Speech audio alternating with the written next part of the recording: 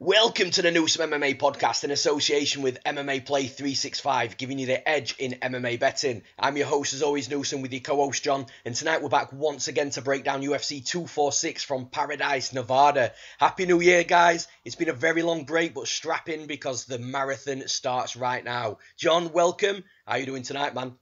I'm very well, thank you. I'm very well. Happy New Year to everybody out there. It seems like an absolute age into your last breaking down some fights. Interesting upcoming card. Maybe not the most stacked pay-per-view of all time, but when the notorious Conor McGregor's back, you know that there's going to be some people coming out the woodwork. So it's going to be interesting to break down these fights, man. Yeah, for sure, man. I'm looking forward to it. But just before we start, as always, we need to mention MMA Play 365. As the handicapper over at MMA Play 365, I'm now officially 3-0 on years betting this sport, which is actually something I'm really proud of. Betting MMA is not easy. It certainly has its ups and downs, but to keep profiting year after year is something not many people achieve. I'm bringing that into 2020, and hopefully we'll have another profitable year this year too. On to MMA Play 365 itself, we're launching something huge for this event. We'll be announcing this within the next 24 hours, so keep an eye out for that. It's something we've been working on for a number of months now, and we're really excited to get this rolled out. And with that said, let's break down some fights at UFC 246. In the main event of the Newsome MMA main card, you don't have to look any further when the notorious Conor McGregor's headlining an event, making the walk to the octagon for the first time since October 2018. We've got Conor McGregor versus Cowboy Cerrone. Conor McGregor currently a minus 300 favourite with the comeback on Cowboy at plus 250. John, who have you got? Yeah, it's interesting that Conor McGregor's coming back, and we're seeing this fight up at welterweight. I know there's been a lot of talk of it, whether this is the right thing for McGregor. And in my opinion, it works perfectly for McGregor, because if he loses to Cowboy at welterweight, he says, well, it's welterweight, I'm a 155er, and these things happen. So in an ideal world, Conor McGregor has really got what he wants, because if he wins this fight against Cowboy up at welterweight as well, it opens up a whole avenue of fights. That Jorge Masvidal fight, of course, that a lot of people have been talking about. There's just so many options. So as a return fight, I think this is perfect for him as well. I know that there was other names mentioned, Gaethje for one, but I think this is the perfect fight back for him. I mean, he's been out for since October 2018, so well over a year now by the time they step into the octagon, and obviously he lost that fight, took a mauling at the hands of Khabib, like many people do. And prior to that, his last fight inside the octagon was against Alvarez back in November 2016. So this is only his second fight inside the octagon for like 3 and a bit years. I mean, that is why he's facing somebody like Donald Cerrone. Maybe not an all-out top 3 guy, good solid top 5 guy, but definitely a winnable fight, but certainly not a gimme as well. Now, it's going to be really interesting, this fight, because I don't know how many people saw the interview with McGregor and Ariel Helwani over the last few days. McGregor was saying he's in great shape. He's saying that he's only weighing about 160, 161 at the moment. I don't know how true that is. If that is the case, he looks like he's going to come in well under the welterweight limit, which will be interesting itself. A bit lighter on his feet. I mean, there was a video clip that came out of him doing a bit of boxing, and he looked very sharp, very crisp in that. But I don't like to take too much from these clips, because they're not going to show you anything bad, are they? That's what I always think. So yeah, don't take too much from that. Maybe McGregor's trying to get in Cowboy's head a little bit, saying, oh yeah, I'm only weighing 160, 161. I mean, he does look like he's packed on some muscle and things, but that's not always the best case. I mean, when he went up to welterweight for that first fight against Nate Diaz, we saw how quickly it affected his cardio. Now, this is a better scenario, because he's had a lot longer to prepare for a fight at this weight. I mean, that fight before, Nate stepped in at short notice, and they stepped it up in the weight class. So really, although he didn't have to cut much weight, he wasn't really preparing for another guy who's coming in heavy, and I think he'll be a lot better prepared this time around, similar to the second Nate fight where we saw him go 5 hard rounds in that fight. McGregor looks he looks very motivated for this fight. I mean, that's something that people have been talking about. Is he motivated? Is he the same McGregor that became the double champ? He does look very motivated for this fight. He seems very motivated. I know he's gone back to his old boxing gym and been training there quite a lot as well. So it's going to be really interesting to see how this plays out. Now, Donald Cerrone's opponent, we know what he's all about. He's a wily veteran. He's been in there with the best of the best, the toughest of the toughest. Now, my worry for Cowboy Cerrone in this fight is the fact that he's going up against a tough boxer in Conor McGregor, and we've seen him struggle against boxers previously. But when we go back through his career, Jorge Masvidal, obviously he lost that earlier in his career. And then guys like Leon Edwards. Leon Edwards is a really good boxer. Leon Edwards, of course, got the win. And then he come up against two real tough guys in his last two fights in Justin Gaethje and Tony Ferguson, who he struggled against. And that Justin Gaethje fight, I think that's a real good blueprint for Conor McGregor in this fight, because he showed how he can really Gaethje can really landed some heavy counter hooks on Donald Cerrone, those pullback counter hooks, which is something we like to see Conor McGregor use quite often. We saw that in the Aldo fight, that check hook, and he'll use it quite often. He'll throw that big straight left and then step back out, and then when his opponent fires in, he's just out of range and catches him with that counter hook. Now, interestingly, George St. Pierre gave a good breakdown of this fight, because we know that Cerrone's got very underrated grappling. He's very strong in the clinch. He's got a good body lock. He's got decent takedowns as well. If he can utilise those in the first round or two, wear out Conor and wear out some of that power, you never know. If this goes into the later rounds, I really think Cowboy can cause some problems for Conor McGregor. I mean, if you look at guys like Robbie Lawler that Cowboys fought, Robbie Lawler hits like a freight train, and he couldn't put Donald Cerrone away. So it's going to be interesting if he wears him out a little bit, gets later on into the fight, whether he can have whether he can really start to pick it up and pick up the pace. We know he's got good cardio. We know he can go 5 hard rounds. If he can nullify McGregor for a round or two, it's going to be very interesting. McGregor will want to get him out of there quickly, and I think we're going to see him try to do that. And in my opinion, I think we are going to see him do that. I just think he's too good a boxer. Like I say, Cerrone has struggled against boxers. The only real win on his record against really solid boxers is that Al Quinn to win. But as I say, it's a very difficult one to predict, in my opinion. I think it's a lot closer than the betting line suggests, because, like I say, Cerrone can nullify his opponents. He can utilise some of his grappling, some of his wrestling early on, and wear McGregor down. And then I think if it gets to round 3, 4, and 5, it's a lot closer fight. But in my opinion, I think McGregor's going to be ready for that. I think he's going to be anticipating that. I think he's going to be working on that, and I think he's going to try and keep his range. Whether he's got the power up at 170 to put Cerrone away, I'm going to edge on the side of yes, he has. We saw him knock down Nate several times in their second fight, and Nate's got an iron chin. I think he's got more of a chin than Cerrone. So in my opinion, I think Conor McGregor's boxing is going to be the difference in this. I think he's going to come out quick and sharp in those first 2 rounds. I do think he's going to land some shots that wobble Cerrone. I think he's going to put him away. So my prediction is Conor McGregor come back, get back in the win column, second round finish via strikes. Yeah, I agree with you, John, in regards to the betting lines, because I tend to think that this fight should be lined a lot closer than what it is, because I don't think this is the gimme fight that a lot of people think it is for McGregor. Cowboy's tough for anybody, you know. He's not going to go away easily. His game is well-rounded everywhere. He's a good striker, good at range, good in the clinch. Like you've said, he's got good takedowns. His grappling's at a really high level as well. Whether he's on top or whether he's on bottom, you know, he's good on the mat. And when you look at McGregor's losses, he's lost 4 fights. They've all come via submission. So it's definitely, for me, available to be a good path to victory for someone like Cowboy Cerrone.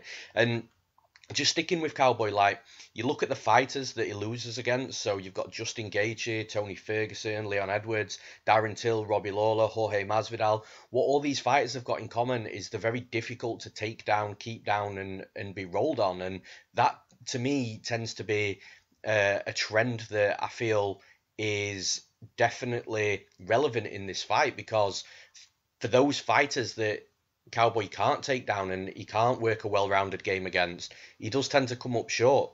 But with someone like Conor McGregor, I think he is there to be taken down. I think once he gets him down, I think Cowboy's jiu-jitsu is better than McGregor's. I think he could control him on the ground as well. And I just, like I say, I feel like it's a really strong path to victory for Cowboy. But on the flip side of things, with Conor McGregor, you know, he hits hard. His fight IQ is so good. He's quick. His counter's good. He can come forward. He can fight on the front foot. He can fight on the back foot. He'll work all areas of the body, so legs, body, head, and specifically the body as well. I feel that Cowboy does have a lot of problems against southpaws as well. And with McGregor being a southpaw, I do feel that there's going to be, Cowboy's going to be there to hit specifically to the body as well. And it really wouldn't surprise me if McGregor hurt Cowboy to the body early on in the fight and, sort of made that a real problem going forward after then. Now, with this fight, I do tend to think that, if there's going to be a storm to weather for Cowboy for sure. I do think McGregor's going to take a couple of minutes to really get his reads in, really just feel his way into the fight for a little bit. We haven't seen him since 2018, like I mentioned earlier on. So I do think there's going to be a feeling out process for Conor just to, ease himself into the fight. But after those first couple of minutes or so, I do feel that there's going to be a storm that Cowboy is going to have to weather. And I do think that McGregor's going to hurt him early on as well, which, it's going to be one of those scenarios. Is Cowboy going to go down and is the fight going to be over? Or is Cowboy going to survive and, again, just weather that storm and just get himself composed? Hopefully McGregor tires himself out a little bit, potentially trying to get a finish and then work from there. So what I'm trying to say really is I think that McGregor's going to be very, very dangerous for the first 10 minutes of this fight. And I feel that if Cowboy can get out of that first 10 minutes, I do think that gives him a much better chance to win this fight.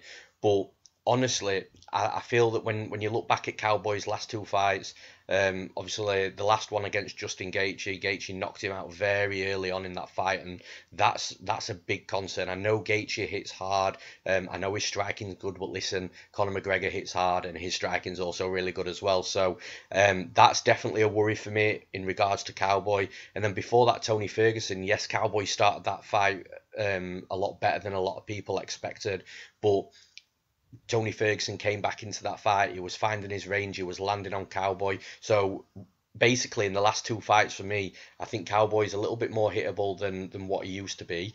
And I also think that the Gaethje knockout shows that he can be stopped very early on. So I think those two things are massive factors in this fight. Like I say, I think if this fight goes long, it gives Cowboy a much better chance to win this fight, but I don't think it goes long. So I agree with you again, John. I think Conor McGregor's going to win this fight. I think he's going to knock Cowboy out early. So I've got Conor McGregor to win.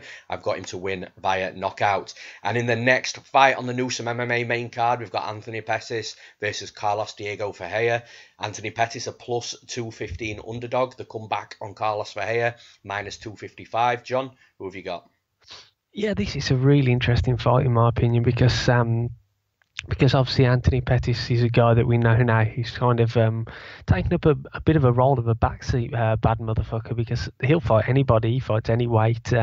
He loves it, man. He's licking that blood off his gloves and stuff. He's turned into a real bad guy who will just pretty much fight anyone anywhere at the moment, and we've seen that across his record. Some of the guys he's fought: Eddie Alvarez, Barboza, Max Holloway, Dustin Poirier, Ferguson, Wonderboy Thompson, Nate Diaz in the last fight, and he's going up against somebody in Carlos Diego Ferreira who is really on a bit of a tear right now. I mean, his last loss came in 2015, April of 2015, against Dustin Poirier. We know what Dustin Poirier is all about.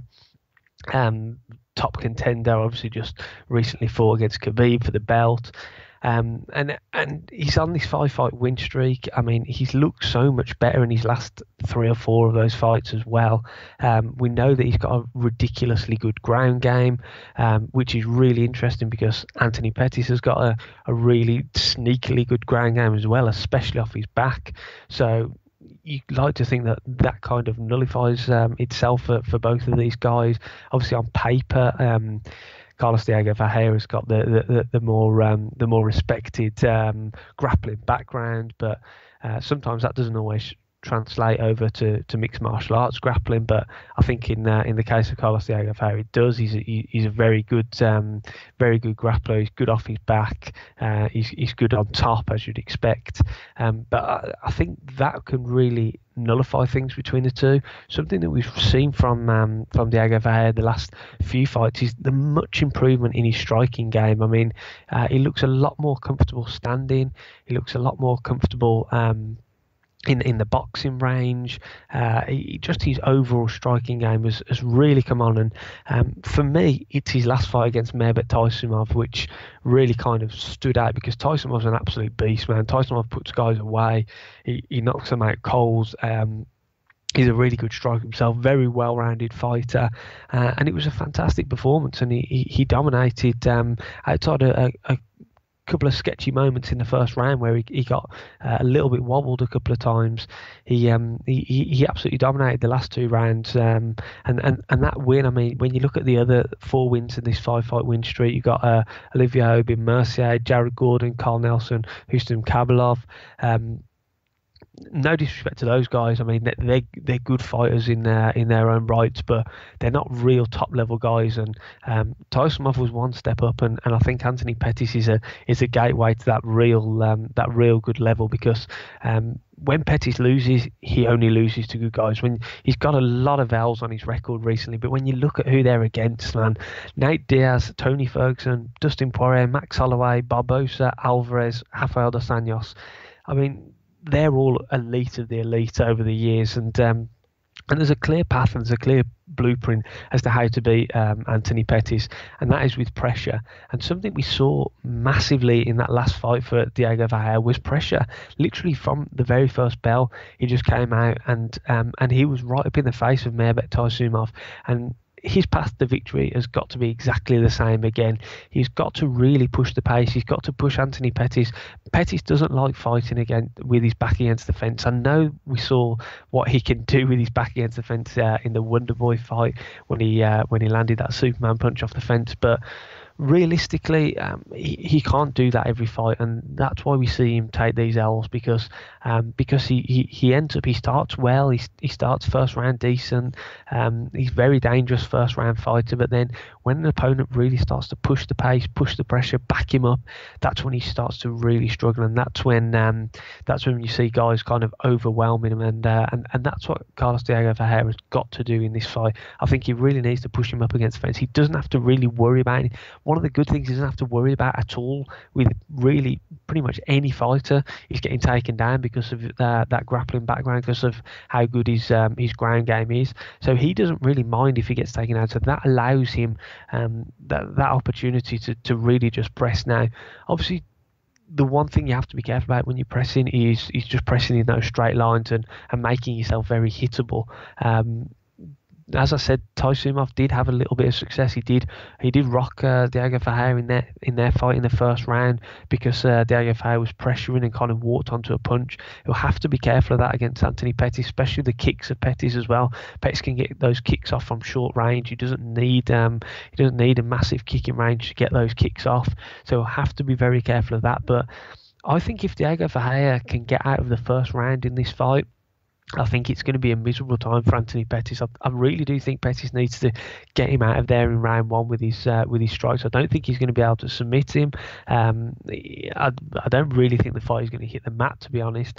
But he's got to get him out of there with strikes in the first round. Obviously, we're going back down to lightweight for this fight as well. We've seen Pettis move up to welterweight for his last few fights. So it'll be interesting to see whether he has that one punch power to finish him down at 155. I mean, his last finish through strikes at 155. I mean, you're going back a long way. I mean, you're going back to, I think, Donald Cerrone back in 2013 when he landed that body kick and the follow-up strikes. Obviously, that Stephen Wonderboy Thompson finish was up at welterweight, and then his other wins at lightweight have all been via submission or via decision. So it's really interesting. But in my opinion, I think Diego Ferreira is going to be able to weather the storm. I mean, Taisumov hits hard. He got caught in that fight and he managed to come through. Do I think Pettis is going to be able to land a heavy shot that puts him away in the first round? I honestly don't. I think Diego Ferreira is going to be able to withstand that round 1 barrage that we usually see from Pettis, that very strong first round.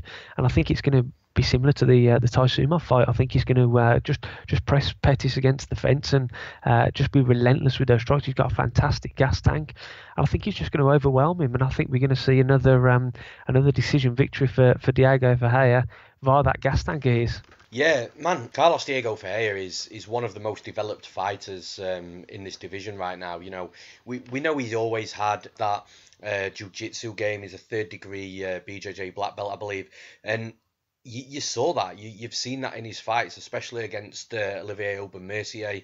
You know, his transitions, his reversals were just really, really good to watch. And from then, he's moved over to Fortis MMA. And he's just developed his striking game, and like you said, John, he's now at the point where his striking is more than good enough to hang at this level in the UFC, and he doesn't really have to worry about getting taken down too much because nobody really wants to be down there with him. So, you know, like I say, really, really developed, and that Mairbek-Taisumov fight was, excuse me, that Mairbek-Taisumov fight was so impressive as well, and just what makes it even more impressive is not only did Ferreira sort of go into Taisumov's domain in that fight, and you know, I know Taisumov isn't from Dubai, but you know, it was predominantly his sort of home fight, if you like. But not only did he go into Taisumov's domain, but he had a really, really bad weight cut as well, to the point where he was struggling on the scales, yet he still went into that fight that had heat problems inside the arena as well and put on the performance that he did. Super, super impressive, and you know, I'm really impressed with him as well. But then on to, you know, Anthony Pettis. We know about Pettis. We know what he's about. He's predominantly a striker with a sneaky jiu-jitsu game, as you've already mentioned. Summited guys like Michael Chiesa and Do Bronx Oliveira as well. You know, how many people can say they've tapped Do Bronx Oliveira?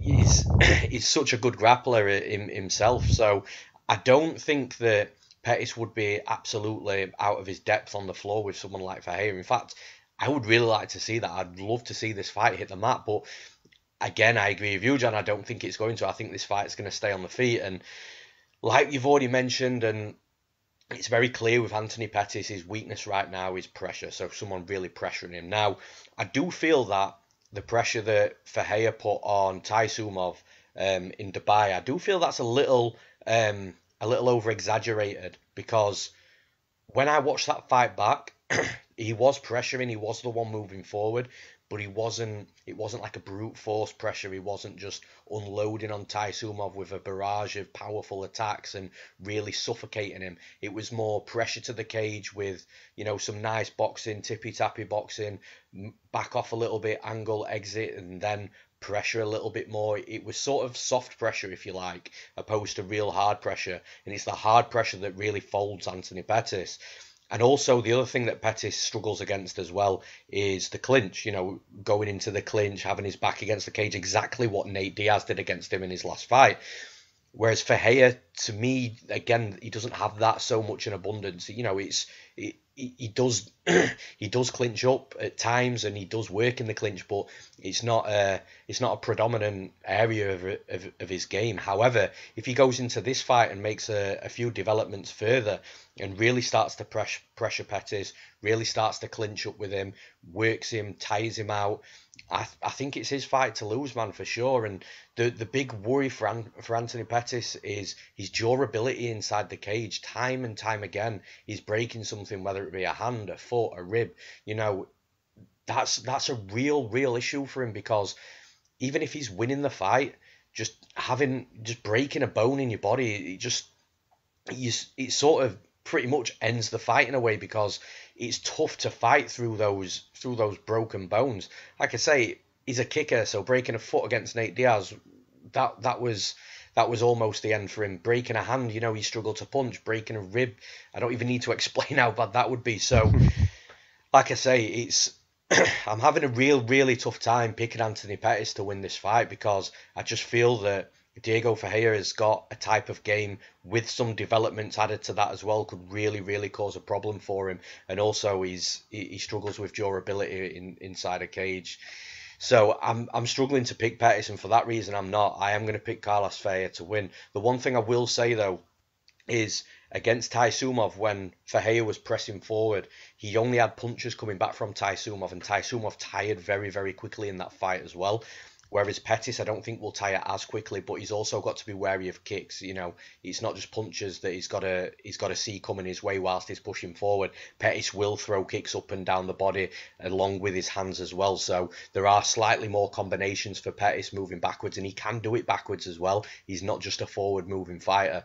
So Ferreira definitely has to mind his P's and Q's in this fight in regards to coming forward. But I think if he stays composed, stays technical, and keeps moving forward and just landing on Pettis over 15 minutes, I think he'll get the job done. So I'm going to pick Carlos Diego Ferreira to win. I'm going to take him to win by decision.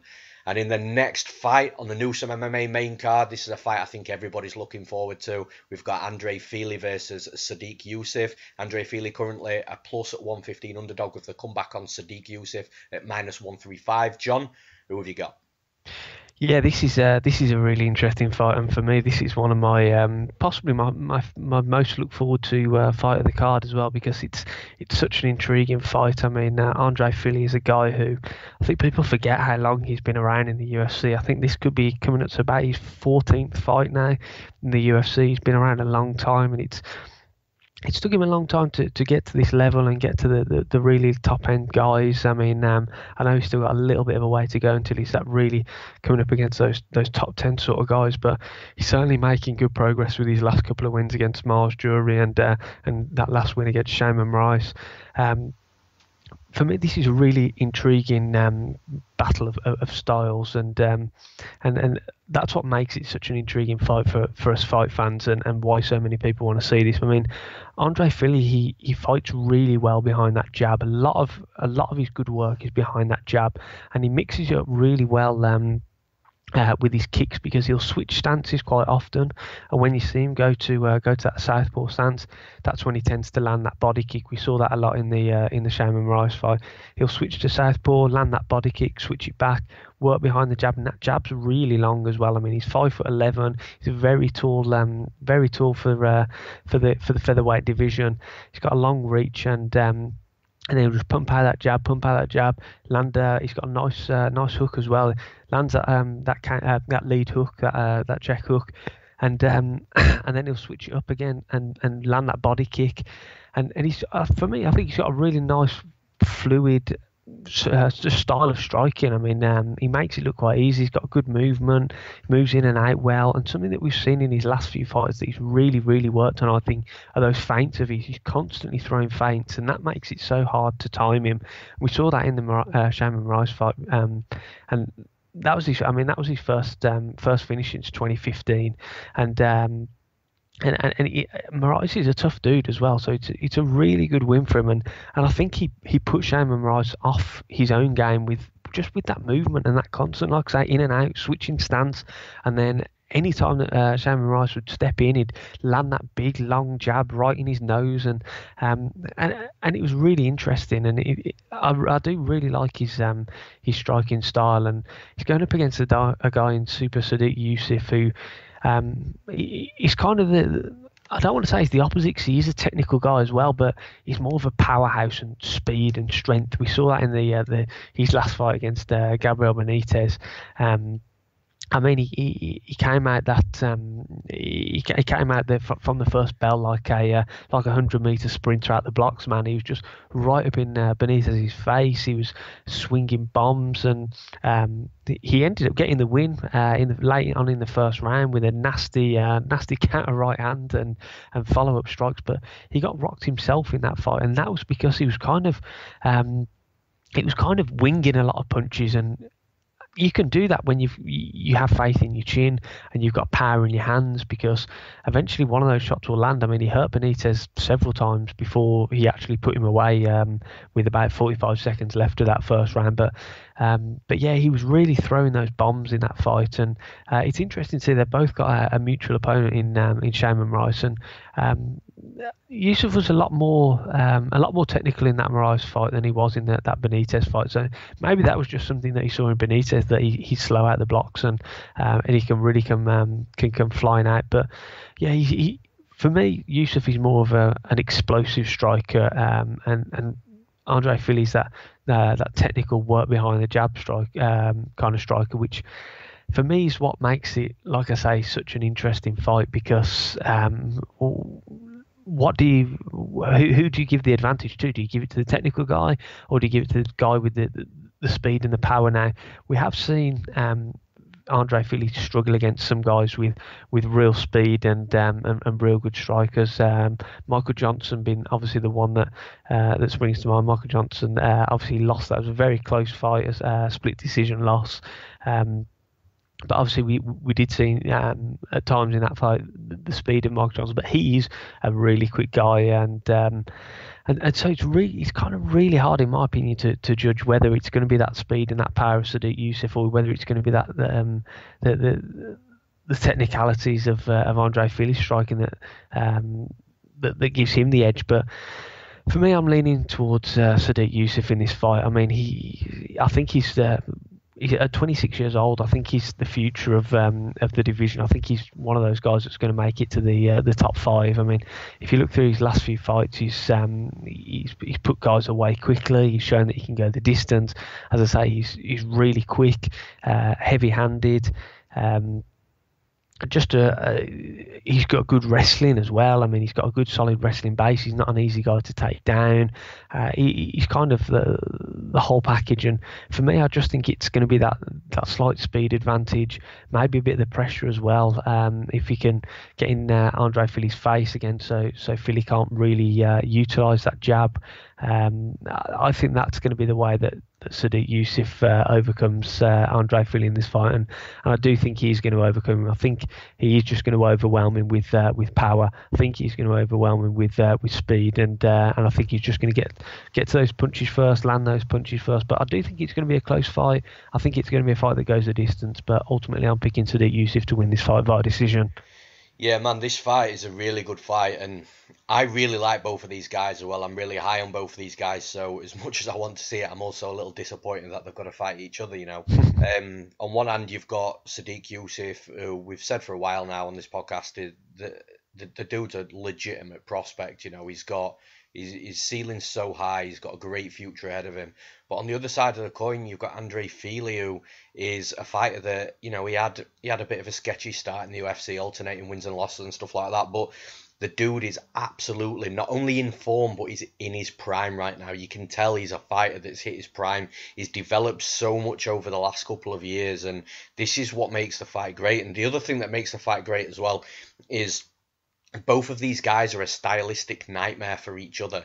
So from Sodiq Yusuff's point of view, having Andre Fili as an opponent, Fili's so well-rounded. He's a tall fighter. He fights long. He's decent at boxing. He's not so good in boxing range, pocket boxing, but his punches are really good. His kicking's fluid as well. He'll switch stances when he needs to. His movement's good, constantly on his toes. Lateral movement, in and out of range, real good distance management. But also in his back pocket, he's got wrestling as well, and I think some people forget this. Go back to the Bermudez fight. You know, Bermudez was a legit wrestler himself, and Fili was taking him down, albeit he wasn't keeping him down too long. Bermudez, like I mentioned, he is a good wrestler, so you can't really expect Andre Fili to go in there and put a wrestling clinic on someone like Bermudez. But it was there, the wrestling was there, the takedowns were really well timed, and he's also got Danny Castillo as his coach as well, and again, he's a coach that I rate very highly over at Team Alpha Male, and having that wrestling coach in your corner, I do think that helps Fili and allows him to express his wrestling a little bit more. But then on the other side of the coin, you've got Sodiq Yusuff and Andre Fili. To me, watching tape, there's a couple of weaknesses that I noticed with Fili, and one of them specifically is checking leg kicks. And again, I go back to the Bermudez fight. Bermudez was landing leg kick after leg kick after leg kick. Now, the two things that Sodiq Yusuff has in abundance is power in his hands, but he also has really powerful low kicks as well. So if I'm telling you now, if Andre Fili stands there and takes the kicks off Yusuff as he did off Bermudez, it honestly would not surprise me if Sodiq Yusuff finished him by leg kicks. You know, that's the extent of what we're dealing with right here. Now, this is what I mean stylistically. They're a nightmare for each other.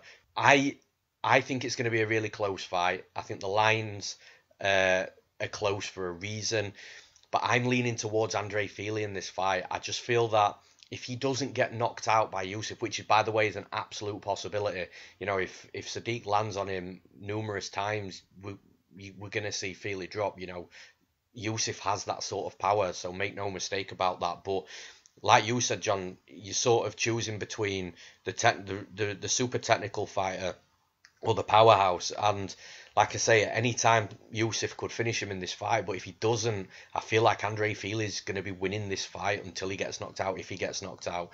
And I just think he's got more weapons to deal with Yusuff than what Yusuff's had in his previous opponents. And I actually think, and wouldn't be surprised as well, if Andre Fili came out with a wrestling heavy game plan, pin him up against the cage, work takedowns. If he gets back up, fine, keep a hold of him, but keep taking him down at the same time as well, because what that'll do is that'll nullify the leg kicks of Sodiq, and it'll also nullify the power at boxing range, because the fight will be so in close in the clinch and working the ground. I actually think that would fare Fili really well. But even if he doesn't come out with that game plan, I feel on the feet, as long as Fili is managing his distance really well, I do think that Yusuff can be nullified. And also in the Shaman Moraes and Sodiq Yusuff fight as well, the one thing that I really noticed then is Sodiq came out as he does, with heavy leg kicks, and comes out really aggressive, starts really fast. But the second that Moraes started to throw back and started to get into the fight a little bit himself, those numbers, specifically on the low kicks as well, started to really lower as the fight went on. So I do think that Yusuff's explosiveness, power and aggression can be nullified by just fighting back and obviously just not getting knocked out. So like I say, it wouldn't surprise me at all if Sodiq landed something hard on Fili, or if Fili decided not to start checking leg kicks, and Sodiq broke him down from the base, so to speak. But I just like Fili in regards to the weapons and the versatility that he has in this fight. I think there's a couple of game plans that he could work against Sodiq, or even mix together to have an all-round good performance against someone like Sodiq Yusuff. So it is a close fight. I do think both fighters have great path to victories, but I am taking Andre Fili to win. I'm going to take him to win via decision. And in the next fight on the Newsome MMA main card, we've got Skelly versus Grant Dawson. Skelly a plus 225 underdog. The comeback on Grant Dawson at minus 265. John, who have you got? Yeah, again, this is another really interesting fight. I always enjoy watching Skelly fight, because they always seem to be something going on. There always seems to be interesting, fun fights. And he's a dangerous guy, man. He's a good litmus test for Grant Dawson, who's a bit of an up and comer. Obviously, we know he's 14-1. That only lost coming in 2016. He fights out of Glory MMA with a good team there, with James Krause and Zach Cummins, Megan Anderson, all the rest of the team there.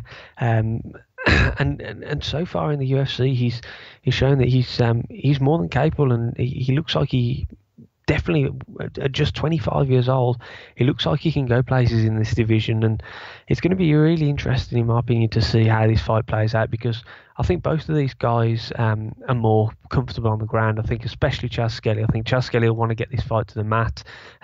Striking's decent, but I think he's at his most dangerous when the fight is on the mat, when he's got top control. If you give up your back against him, you better watch out, because he's got so many rear naked choke wins on his record. He can control you when he takes you back. We saw that in his last fight, that win against Jordan Griffin. So that really is what he'll want to do. He'll want to get Grant Dawson to the mat. He'll want to be able to control him. He'll want to get him take the back as quickly as possible and work for a submission.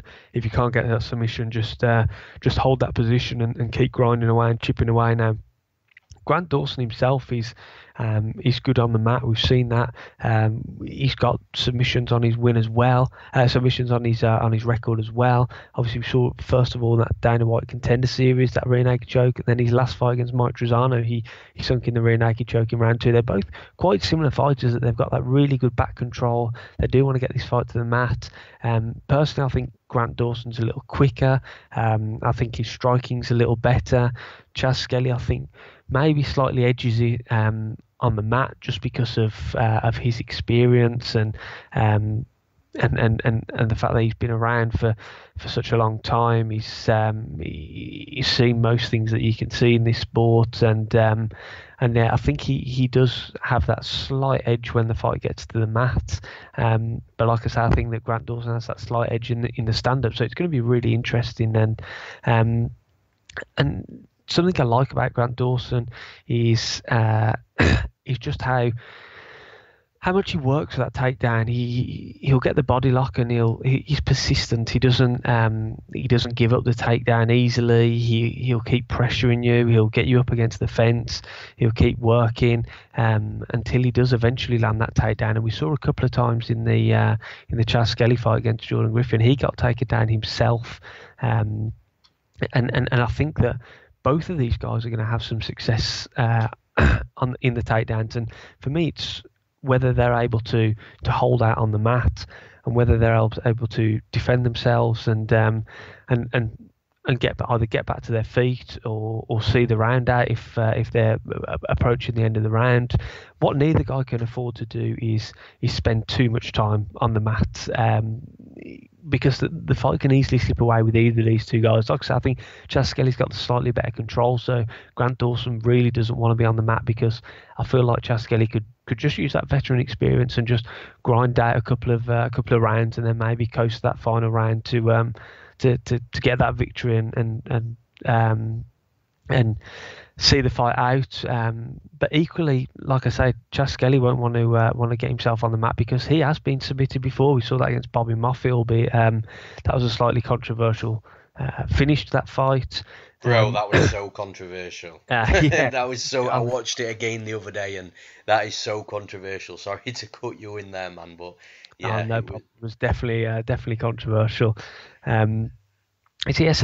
So for me, it's a really interesting matchup, because I think both of their main strengths counteract one another, because I think they'll both want to get these fights to the mat. And quite often we've seen the case when two guys have got such a similar goal, that it kind of counteracts each other, and it ends up being like a striking battle, or if it's two strikes, it can be turned into kind of a sloppy wrestling exchanges. But if that's the case, like I say, I think Grant Dawson has the slight edge. And again, this is a really tough fight to call, but for me, I'm going with the younger Grant Dawson. Like I say, I think he's slightly quicker. I think he's slightly more athletic of the two. I think when the fight is standing, I think he has the advantage. When the fight hits the mat, I think, like I say, I think Skelly does have a slight advantage, but I by no means think he has a massive advantage. I don't think that he can. I don't think he can massively like neutralise Grant Dawson and pin him down. That's what he'll want to do, but whether he can, I don't think he can. I think both guys will exchange takedowns.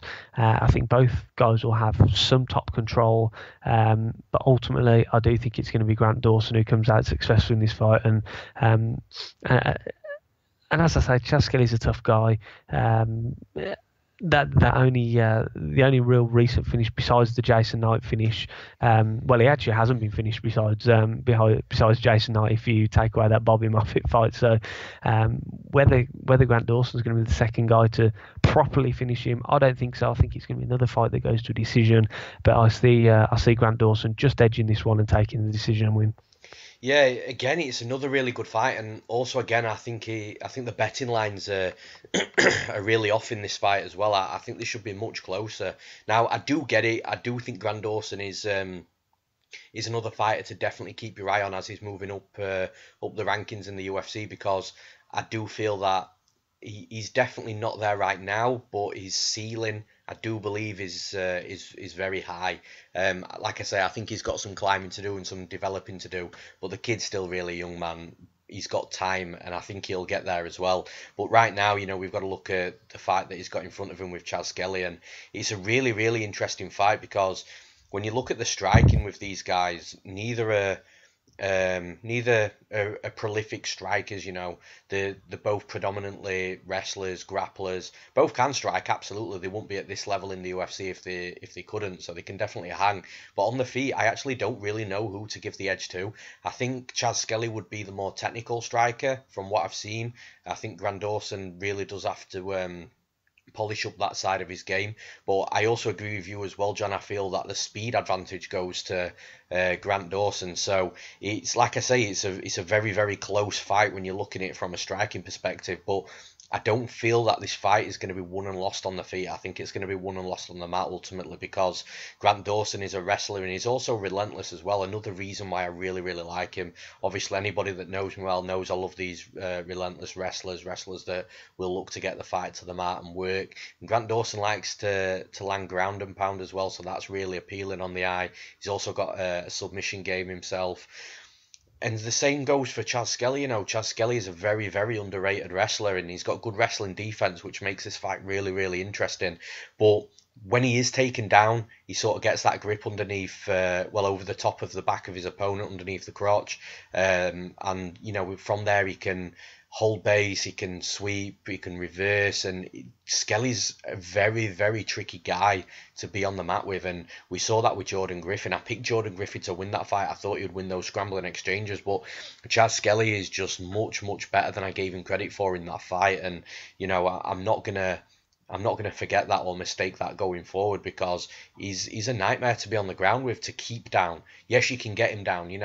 Fighters do take him down. Griffin took him down. Jason Knight took him down. But to keep him on his back and to work on him, it just is not easy at all. And if you make one mistake, he's going to sweep, he's going to reverse, or he's going to try and lock in a submission. And this is where I think Grant Dawson's going to have to be really careful, because the one thing that I noticed when I was watching tape on this fight is when Grant Dawson is on top, in top control, and he's transitioning, he does lose control of his posture quite a lot, and I feel that that's an area where Chaz Skelly can definitely take advantage of. Like I say, if he makes a mistake against Skelly on the mat, Skelly's going to try and get out that position and get a good position himself. And in some of the Chaz Skelly fights, it's almost like he's got this sort of like magnet for a top position. He's like I say, he's just really, really tricky to deal with. Now, the issue that I have with Skelly in this fight is if Grant Dawson is being relentless and Chaz Skelly's got up a few times or swept him a few times, the fight's gone back up to the feet and Dawson manages to take him back down.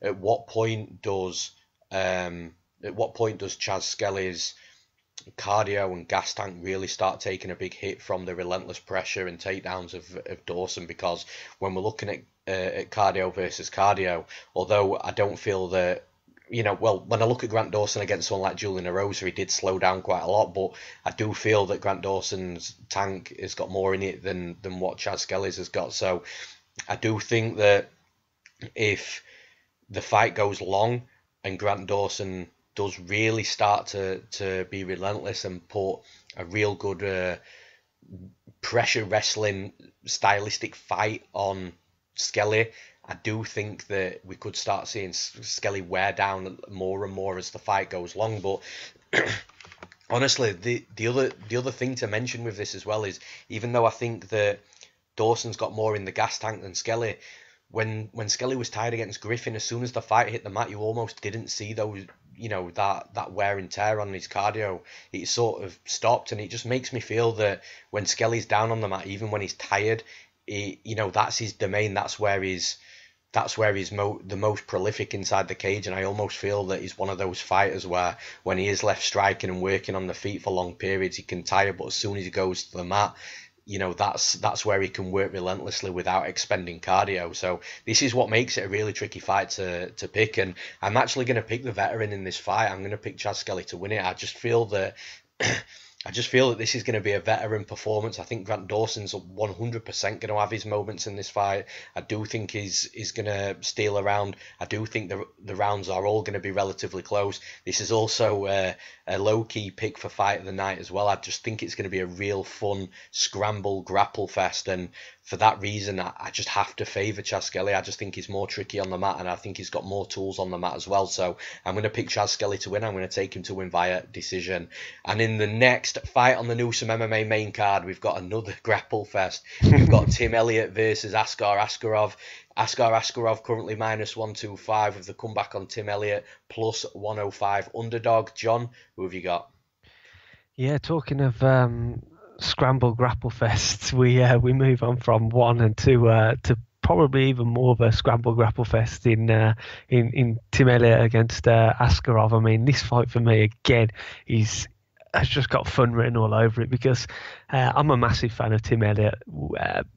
Whether he wins or loses, he always seems to be in a fun fight. I mean, as far as flyweights go, I mean, they get a lot of criticism, I know. I'm delighted that obviously there was a lot of talk of the flyweight division ceasing and it being no more in the UFC, but I'm really glad that it has stayed, purely due to the fact that we get to see fights like this. I mean, again, this really does, in my opinion, the breakdown echo quite a lot of the last breakdown, in the fact that it's going to be really hard to pick between who does the better work on the ground, because ultimately these two guys are grapplers. Tim Elliott does his best work on the ground when he's on top, although he is a very underrated striker. He's got very unorthodox movement. He's aggressive in his striking. He's by no means a slouch when it comes to the stand-up department.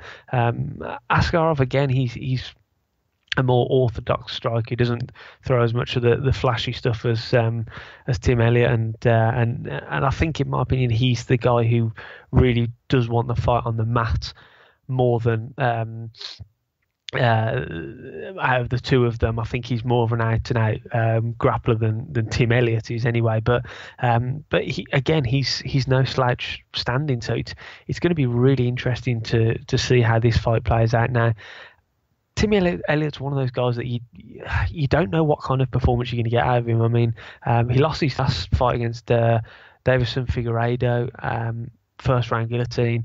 He looked good in the first 2 or 3 minutes. I mean, I know it ended just after the 3-minute mark in the first round, but Figueiredo's a really good, well-rounded guy himself, top end of the division. And Tim Elliott was having some success on the feet. Figueiredo looked like he was struggling with the range and the movement of Tim Elliott.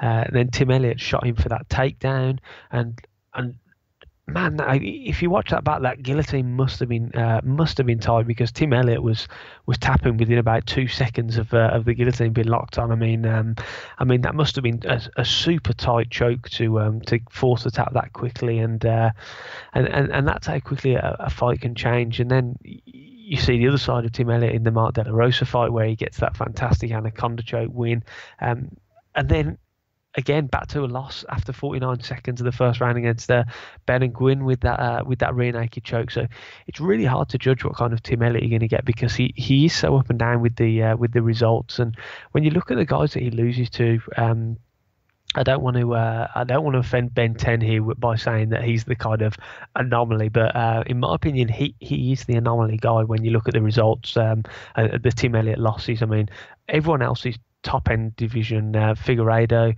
Demetrius Johnson. I mean, he gave Demetrius Johnson a torrid time for a couple of rounds.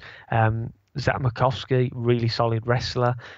Joe Benavidez, we know what he's all about. Ali Bagautinov, another title challenger, and John Dodson, a perennial top of the division guy. So it's really hard to kind of gauge what kind of Tim Elliott you're going to get. And one thing he really is good at is those scrambles. When he gets taken down, he scrambles well. He gets back to his feet. He reverses the position. He sweeps really well. He can submit off his back. But as we've seen before, he is susceptible to being submitted himself. Now, Askarov, we've seen him in his UFC debut against Brandon Moreno. They fought to the draw. That was a really, really fun fight, which in a fight that played out kind of similarly to how I see this fight playing out between him and Tim Elliott, because Brandon Moreno, a guy who, by the way, he's looking fantastic since he's come back to the UFC. he looked great in that fight, doing the things that Tim Elliott needs to do. When he got taken down, he scrambled well. He reversed the position a couple of times. He got back to his feet. He made it hard for Askarov. Every time Askarov grabbed hold of that leg, took it to the fence, took him down, he'd spend 30 seconds, 45 seconds on his back, and then he'd explode, scramble, reverse the position, or get back to his feet and start striking where he had the advantage. And that really is what Tim Elliott needs to do. He needs to, when he does get taken down, which I think he will, because you can take Tim Elliott down. He's not this elite defensive wrestler. You can get the takedowns on him. He can land them. I think he will get taken down. He does need to get back to his feet really quickly. What Askarov really needs to do is when he takes Tim Elliott down, he's just form a solid base, just keep him there, hold him down for 2 or 3 minutes, really see out the rounds, and then when Tim Elliott starts to really kind of push for a scramble, when he gets into that desperation, I need to get back to my feet mode, that's when he can pounce and really look for the submission, because that's something that Askarov does really, really well. He does transition from being on the mat to getting you in a finishable position very well. We've seen that so many times before in ACB, where he's got wins via guillotine, a twister, anaconda, rear naked choke. I mean, he's got an array of submission victories on his record, and he is a very dangerous guy when the fight gets to the mat. But for me, I'm gonna go with Tim Elliott. I mean, I don't know if it's that slight soft spot that I've got for the guy with his exciting fighting style, but I think he does have the tools at his disposal to be able to defeat Askarov. We saw it with Moreno. Reverse, sweep, get back to your feet, and get back into the striking. And I think Tim Elliott does have a slight striking advantage because of how unorthodox he is, because of that movement. He utilises those low leg kicks really well as well. If he mixes those in and kind of really disrupts the timing and puts Askarov's striking timing off, I think he'll have the edge on the feet. And then I think unless Askarov can really nail Tim Elliott down and pin him to the canvas, and then look for that submission, I think it's going to be tough for him, because Tim Elliott is so well known for those sweeps and those reversals and working off his back, and I think he's going to be able to get back to his feet. Like I say, we saw it with Moreno. If Moreno can do it, I have reason to believe that Tim Elliott can also do it, and for that reason, I think again this is going to be a really, really close fight. It's by no means an easy fight to pick either way, but I'm slightly leaning towards Tim Elliott, and I think Tim Elliott is going to take a decision win in this fight. Like I say, it's not 100% confident, because we have seen Tim Elliott submitted before. Askar is very dangerous with his submissions on the ground, so it wouldn't surprise me at all if he did grab the neck and catch the neck of Elliott in something. But I'm going to give Elliott the benefit of the doubt, and I think he takes a decision win.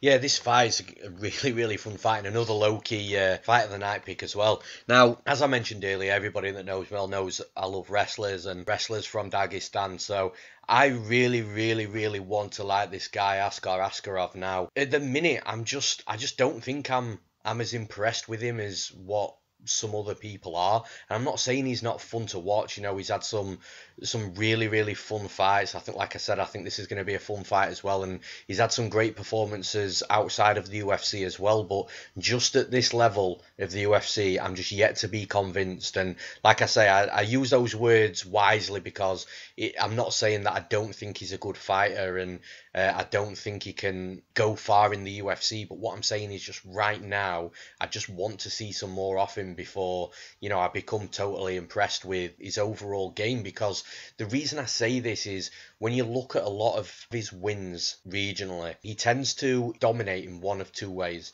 So he'll either be able to take his opponent down and control on top. The other side is he will find a way to the back and he'll lock in body triangle. And at that point, this is where he's strongest, by the way. Once he's got the back of his opponent, at that point, he's either taking the round or he's taking a finish. You know, that's where he definitely wants, that's the position he wants this fight to end in. If he can get the back of Tim Elliott, he's just a nightmare to get off your back. He's a really, really good backpacker. Now, aside from that, I don't really see too much in this fight where he's going to be dominant over someone like Tim Elliott. And when Tim Elliott's taken down, so like you said, he can be taken down, but as soon as he hits the mat in a defensive scenario, Tim Elliott becomes a live wire. And by a live wire, just go back and watch his fights. You know, he just does not settle on his back. He did eventually against Mighty Mouse, but listen, that was prime Demetrius Johnson, you know, sort of 3 rounds in, where Tim Elliott expended so much energy trying to really do well in that fight early on.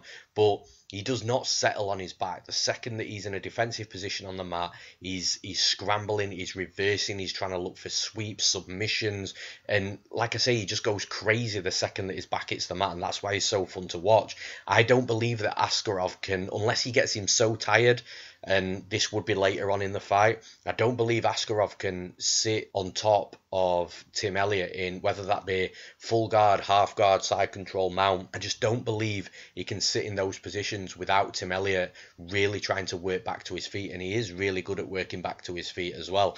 Now, the one worry I have for Tim Elliott in this fight is the fact that because he is so crazy and he is such a live wire on the mat, that can lead him to being a little overzealous and putting himself into bad positions. So we saw that in the Davison-Figueiredo fight. Now, man, Figueiredo, he could be the best fighter in the division. We'll find that out very soon, you know.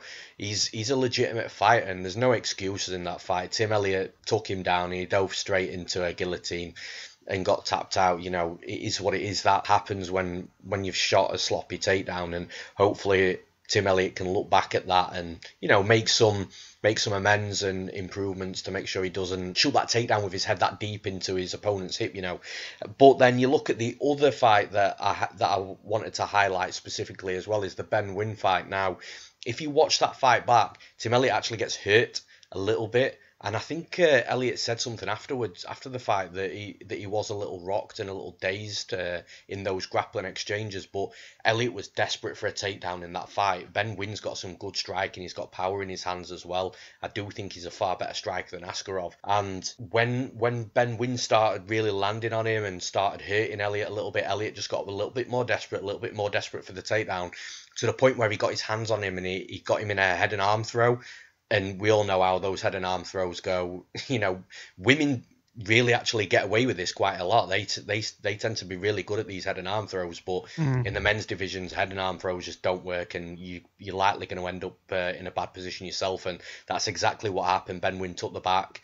Obviously, Elliott was claimed at the time anyway, he was still a little bit dazed, a little bit hurt from the striking. Poor mistake with the head and arm throw, got his back taken, couldn't scramble out of it and got subbed. You know, I just don't see these scenarios happening in this Askarov fight. Like, Askarov could grab a back. If Askarov takes him down and Elliott tries to get out of a bad position and gives his back and Askarov takes it, man, that could be a wrap there and then. But I just feel that if this fight is won and lost on the mat, which I think it's going to be, that Tim Elliott's got advantages, and he's an NCAA D2 wrestler himself. He's got a real good single leg takedown, and I think that's actually going to fare him well in this fight out of anything. You know, both fighters are switch stance fighters, which is going to be interesting. But I feel that Elliott, if he ends up on the mat in better positions when he grabs a single leg opposed to a double leg. But listen, if Askarov takes him down and manages to get his back, it's going to be serious problems. Tim Elliott, and again I'll use the same phrase, Tim Elliott has got to mind his P's and Q's in this fight if he wants to win, because if he doesn't, Askarov's no slouch, man, on the mat, and any mistake that Elliott makes, Askarov can absolutely take advantage of it. So it's going to be a fun fight to watch. I think on the feet, Askarov's more fundamentally sound, Tim Elliott's more awkward. I think those styles going to make it a fun fight as well. Tim Elliott was outlanding Davison-Figueiredo in their fight before, obviously, the submission. So it's going to be really interesting to see how that plays out on the feet. But like I say, I think the fight's going to be won and lost on the mat. I prefer the scrambling ability of Tim Elliott. I think he's wrestling slightly better as well. And as long as he doesn't make a stupid mistake in this fight and land himself in a submission or land himself with Askarov on his back, I think he's going to take the win. So I'm going Tim Elliott to win as well. I'm going to take him also to win by decision. And with the Newsome MMA main card complete, we'll now quick fire off the remaining Newsome MMA prelims. And first up is Holm versus Raquel Pennington 2. John, who have you got? Yeah, obviously we've seen these two former title challengers in action before. Obviously Holm was victorious in that fight. And it was a very close fight. She won the split decision back in 2015, but for me, I see it going the same way. I mean, I know Holly Holm's 38 years old now.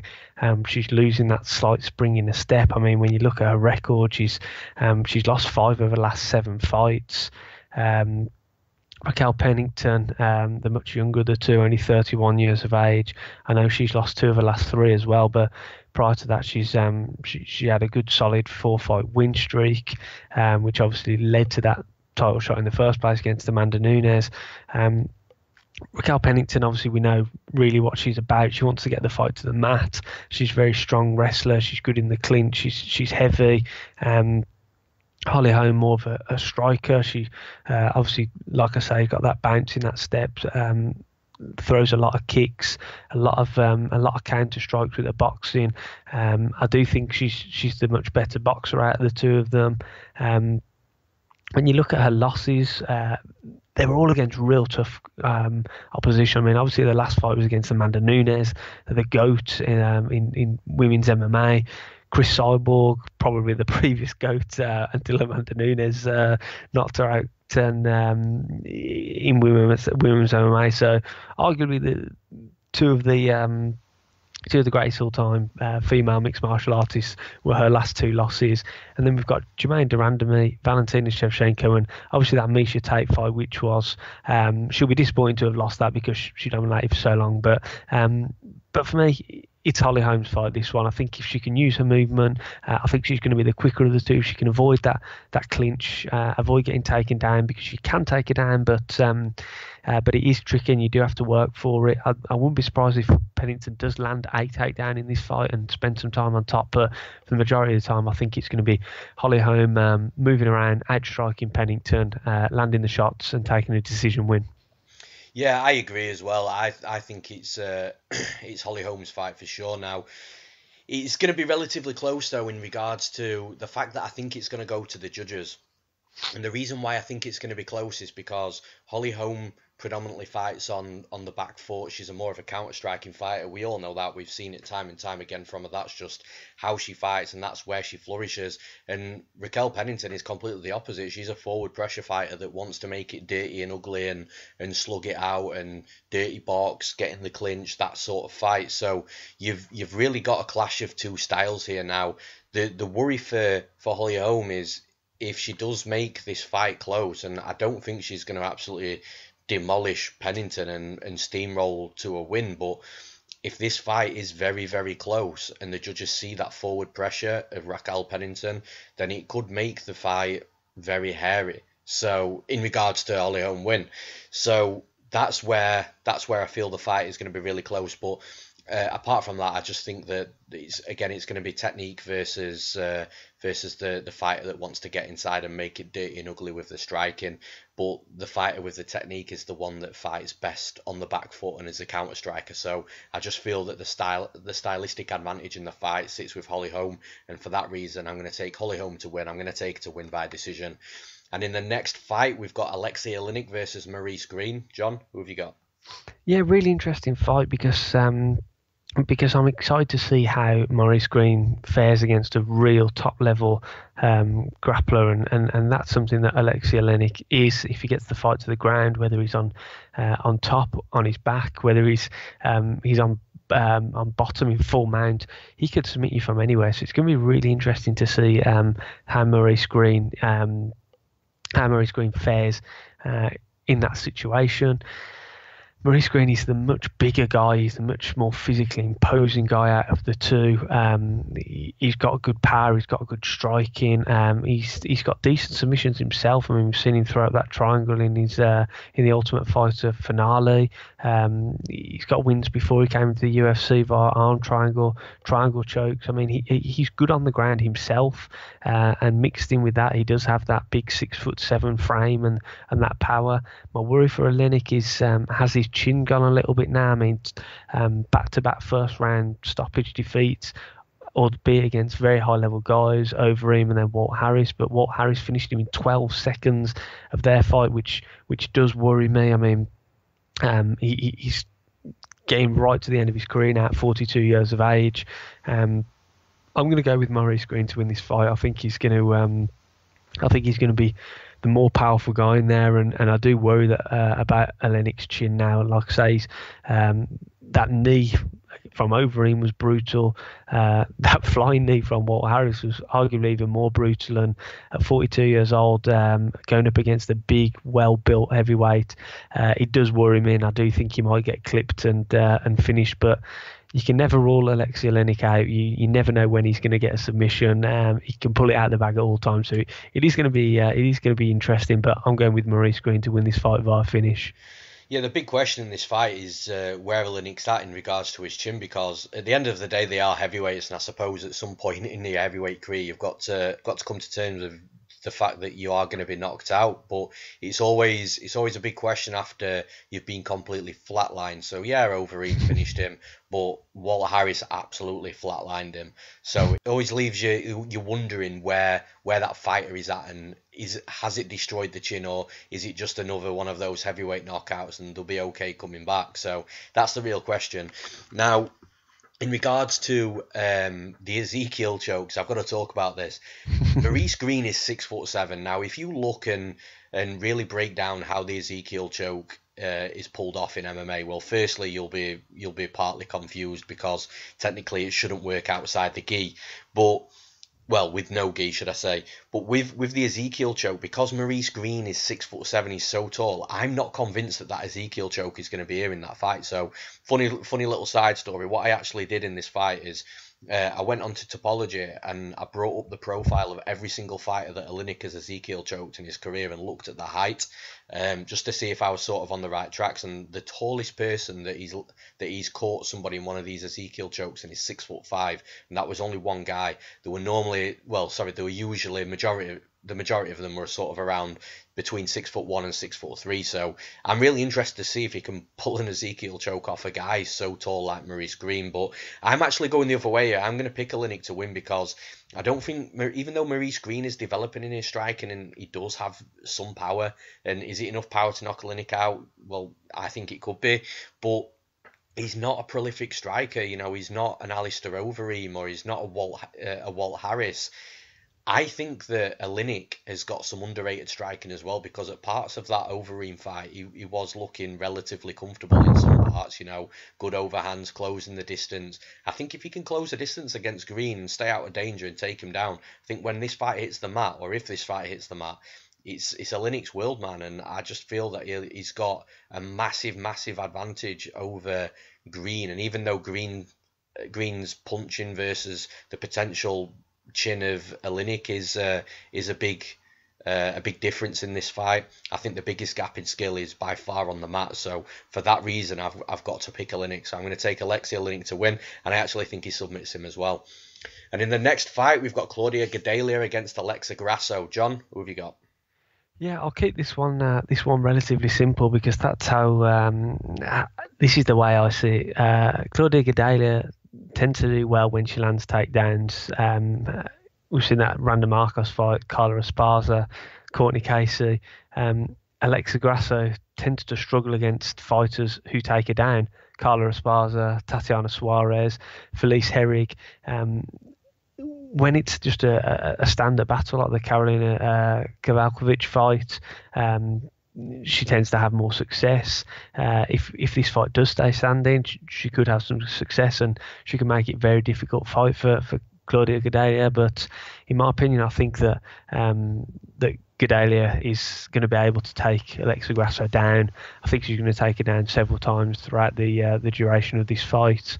And for me, I think that's going to be a clear path to victory for her. Whether she slows down towards the end of the fight, possibly, and allows Alexa Grasso some respite and some chance to get some strikes off and keep the fight upright for a while, possibly. But will it be long enough for her to get a finish? I don't think so, because she's got to go back to 2014 since she got her last finish. So for that reason, I think it's going to be Claudia Gadelha who wins this fight via decision. Yeah, I think this fight is really simple to analyze as well, and you've just mentioned a lot of the big points. You know, you've got Claudia Gadelha, who in recent fights is started to slow down, specifically end of round two into round three, becomes more desperate with the takedowns, and then you've got Grasso that seemingly still can't stuff takedowns. You know, she's getting taken down time and time again, and not only does she get taken down, but she plays guard way too much. And this is where I think she's going to have a huge problem against fighters like Carla Esparza and fighters like Claudia Gadelha, because you just can't play guard against these fighters. Yeah, you might pull off an opportunistic submission from time to time, but at this level against the top girls in the division, I just don't think they're very easy to get out of there. Now, I think it's going to be a classic case of Gadelha coming out there, taking Grasso down, winning the opening two rounds, and then slowing down in round three. Grasso then starts to defend some takedowns, starts to really get off on a striking. It's gonna look quite sketchy in that third round for Gadelha. Does she finish her? Does she not? I think it's going to be one of those types of fights. But like I say, I just feel that Gadelha is going to win those first two rounds with a takedown in jiu-jitsu, and then she'll slow down and likely lose the third round. But at that point, you know, Grasso will have to finish her to get her out of there, which I just don't think she's going to do. So for that reason, I'm going to take Gadelha to win. I'm going to take her to win via decision. And in the next fight, we've got Roxanne Modafferi against Maycee Barber. John, who have you got? Yeah, another fight that I think is going to be quite quick to break down. Maycee Barber is touted as the next big thing in the UFC in female mixed martial arts. So far, she's proved that she comes out, she's aggressive, she's heavy-handed. Put away Robertson in the first round via strikes. In the last fight, JJ Aldridge fight before that, Hannah Cyphers in a UFC debut, and then of course Jamie Colleen in the in Dynamite Contender Series, and she is a finisher, and it's something you don't see all that often in female mixed martial arts. A finisher of Maycee Barber's magnitude. She's so aggressive. She hits so hard. She's relentless. When she's got that slight scent of blood, she'll come swarming, and that's what we really saw in the Robertson fight. She just landed so many strikes. I mean, Robertson didn't take a knee, she didn't get knocked down, but it was just a barrage of punches up against the fence that forced the referee to step in. Now, Roxanne Modafferi, she'll want to get the fight to the ground, I think, to do her best work. I mean, she is hard to finish. When you look through her record, a lot of her losses have come via decision. You've got to go back a long way from when she was last finished. However, my worry, 37 years old, Maycee Barber's definitely got a speed and striking advantage. Modafferi does like to come forward and pressure. He does give her some success, as we saw in the Antonina Shevchenko fight. But for me, when she comes forward and pressures, she sometimes does so with that head on the centre line too often, and makes herself quite hittable. And when you've got a really strong finisher and a really heavy-handed fighter like Maycee Barber throwing bombs back at you, and you're just standing there right in front of her face, it's not a good combination. And for me, I think Modafferi's going to try that. I think she's going to come out. I think she's going to try and pressure Maycee Barber. I think she's going to think, oh, I can wear her down, and I can get this fight into the latter rounds and then try and have some success. But in doing so, I think she's going to leave herself vulnerable to a big power counter shot that the Barber's going to land, and I think that'll spell the end. Another flurry similar to the Robertson fight, and Barber gets the win. So I'm going with Maycee Barber to win this fight, and I think she's going to win via strikes. Yeah, really simple from me. Listen, there's a reason Maycee Barber's a -1,000 favourite in this fight. There's three main things for me. There's aggression, power, and speed, which Maycee Barber has in abundance and miles ahead of where Roxanne Modafferi is in those three areas as well. And I just think it's going to be a real problem for Modafferi, especially the speed. The speed's going to be a real factor. If I'm going to make an argument for the opposite side in regards to Roxanne, you know, close distance, try and clinch her up, try and overpower in strength. But again, that's a big question mark that I have. Does she have the strength advantage as well? Try and take her down to the mat and lay on her and try and grab a submission, or just run the clock down, try and win rounds. I just don't think it's going to go down like that. I really, really don't see it at all. Maycee Barber's 8-0, and if Roxanne Modafferi is the lady to take that O away from Maycee, and I'll be really, really shocked. I really will. I think it's going to be a fight that Maycee Barber's going to really flourish in. She's going to have a lot of success for as long as it lasts, and I say that because I just don't think it's going to go the distance. So I'm also taking Maycee Barber, and I'm also going to take to win via knockout. And in the next fight, we've got Drew Dober versus Nasrat Haqparast. John, who have you got? Yeah, I'm really looking forward to this fight. Actually, this is one of the fights on the undercard that I'm especially looking forward to seeing. I'm a big fan of Drew Dober. He's aggressive, strong. Yeah, comes forward.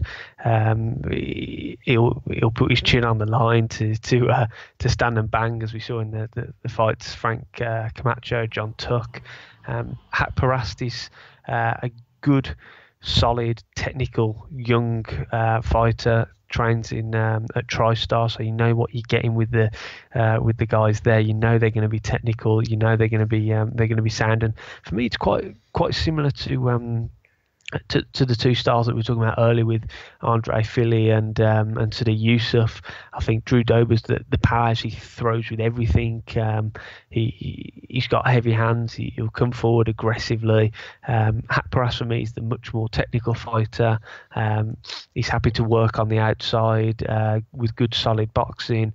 He does have power. We saw that in his last fight against Joaquim Silva, where he got the finish. Drew Dober himself has power, as we saw against Polo Reyes with that big left cross that got him the win. Really fun fight, I think this will be. But for me, in this one, I'm going with the more technical guy. I'm going with Nasrat Haqparast. I think just the fact that he's the more technical guy, I think he'll frustrate Drew Dober. I think he will be able to work on the outside, utilise head movement, get Dober swinging those big bombs and missing, and then just picking him apart and landing his punches when he needs to. Both guys are tough and durable, so I think it is going to go the distance. But I'm picking Nasrat Haqparast to take the decision in the judges' eyes. Yeah, man, like you said as well when you opened your breakdown, I like Drew Dober as well. He's a really good all-round fighter, good Muay Thai skills, good Muay Thai background as well. But he's got wrestling in his back pocket also. However, in this fight, I just think he's outmatched, outgunned. You know, Nasrat Haqparast, I think is a real quiet, surging prospect in this division. I genuinely think his ceiling is extremely high. The kid's still only 24, and yet his developments from fight to fight are just incredible. His technique, his power, his timing, the angles that he uses while striking, moving forwards and backwards. Honestly, he's just incredible to watch. And I think Drew Dober, I think it's going to be a fun fight again for as long as it lasts. A little spoiler alert there, but I think Nasrat is just on another level right now, and I just can't wait to see the developments that he's made from his last fight coming into this fight. And listen, he holds a knockout of Joaquim Silva. He holds a win over Mark Diakese. Man, those two wins are absolutely massive, and if that doesn't speak volumes for where this kid is and how high his ceiling is, then I just don't know what does. You know, I just think that this fight's going to be really fun striking battle until Nasrat gets his timing down. And that's the other thing real quickly in that Joaquim Silva fight. He looked like he started really slow, but he didn't. He was just making reads. And once he got that read, he just floored Silva. And I just see the same thing in this fight. I think there's going to be some striking exchanges whilst he's getting his reads. And I just think Nasrat's just going to land something that puts Dober out. So I'm going to take Nasrat Haqparast to win. I'm going to take him to win by knockout. And in the next fight, we've got Aleksei versus Justin Ledet. John, who have you got?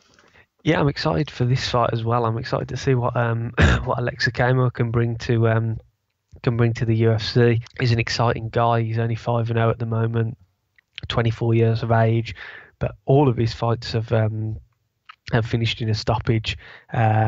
And early stoppages as well. I mean, his last fight in the Contender Series was that massive flying knee after he'd been hurt himself, slightly wobbled. But when you look through his record, first round finish over Marvin Skipper, first round finish over Alan Bowes.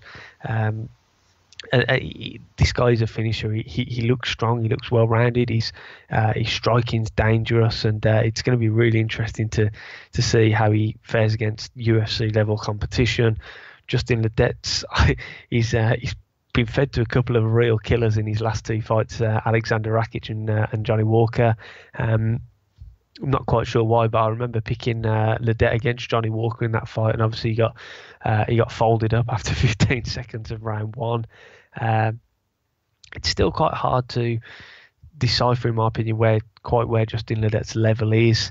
When you look at his wins in the UFC, Chase Sherman, Mark Godbeer, they're decent guys, but obviously neither of them are with the UFC anymore.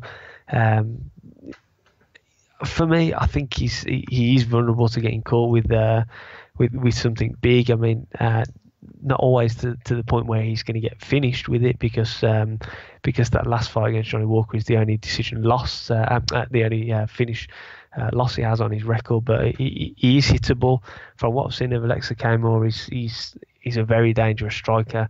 I think it's going to end in a similar fashion to the Johnny Walker fight. I think Kamo, he likes to utilise these flying knees and these extravagant strikes, and I think Ledet's going to get caught with something, and I think we're going to see Kamo put him away again. So I'm going with Aleksei Kamo to win this fight via stoppage.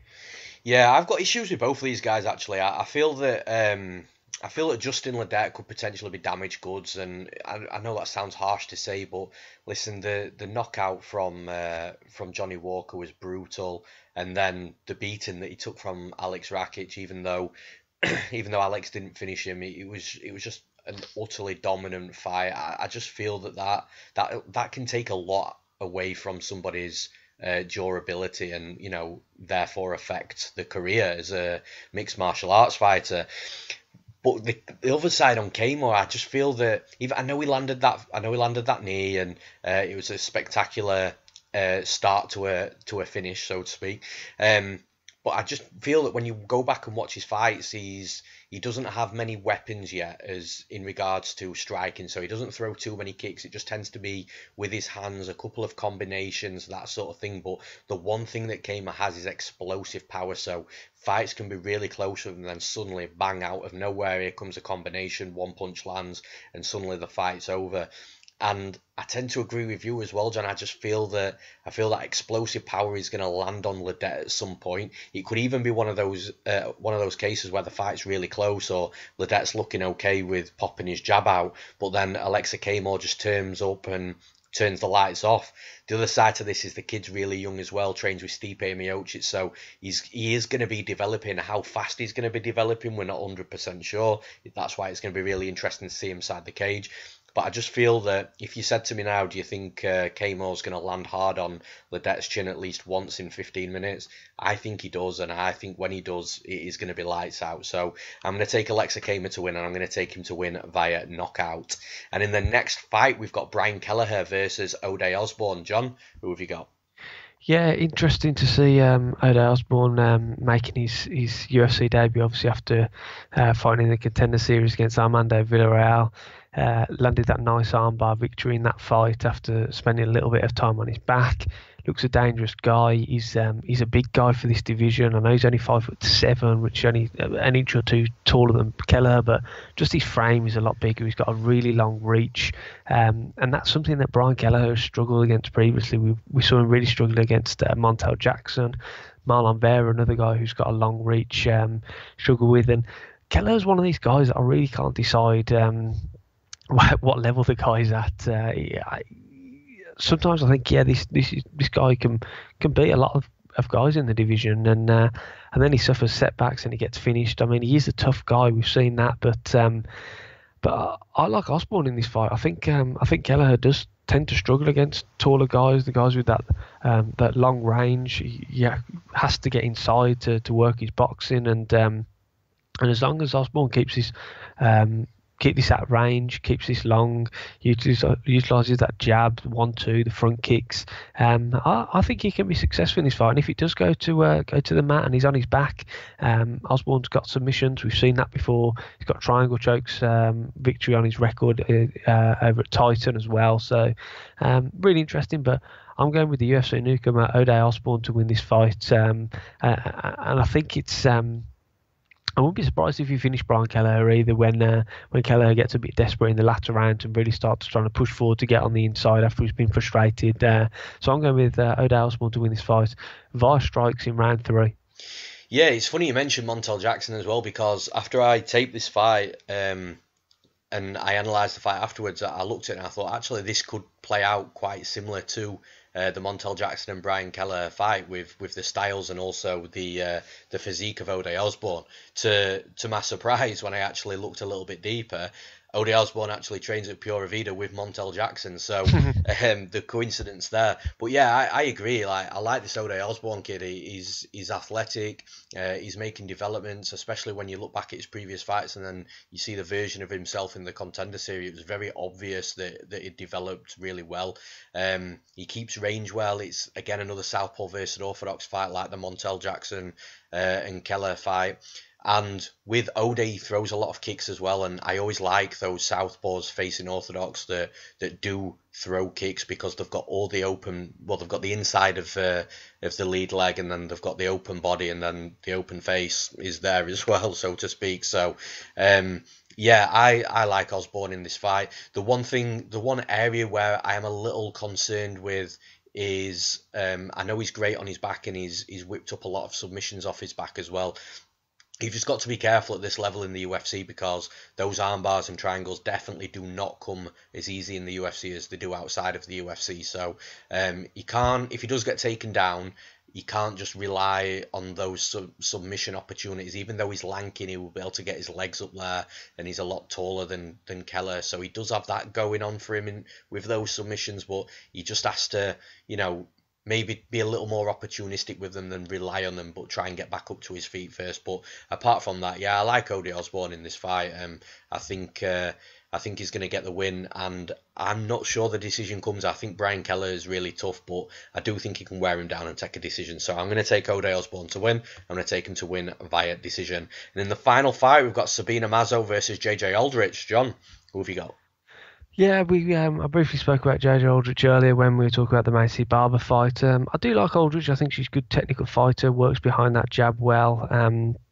When you look at her losses that she's got, either within the UFC in the Ultimate Fighter or outside the UFC in Invicta, they're all against really tough opponents. Maycee Barber obviously finished her in round 2 of their fight. Juliana Lima finished her back in 2016. That was just due to the wrestling and Lima outworking her. Suarez beat her in the Ultimate Fighter. We know what Tatiana Suarez is all about, that heavy wrestling style. And then going back to 2015, Jamie Morland in Invicta. Sabina Mazo so far has gone 50-50 in the UFC. She won a fight against Shayna Dobson, utilising good wrestling, taking Dobson down and wearing her down and just outworking her for the 3 rounds. But then lost that opener against Moros. For me, I fancy JJ Aldrich to win this fight due to the fact that I just like how technical she's a real. She really works behind that jab well. She moves well. She's got good head movement. I know she's got some losses on her record, but like I say, I think they've come against really decent level opposition. Mazo can get this win. I mean, she just spent some time on top. She can definitely grind out the decision, similar to that Dobson fight. But I'm going to go with JJ Aldrich to win the decision in this fight. I think she's just going to be the slightly more technical striker. If she can keep it upright for long enough throughout the 15 minutes, I think she's going to get the nod in the judges' eyes.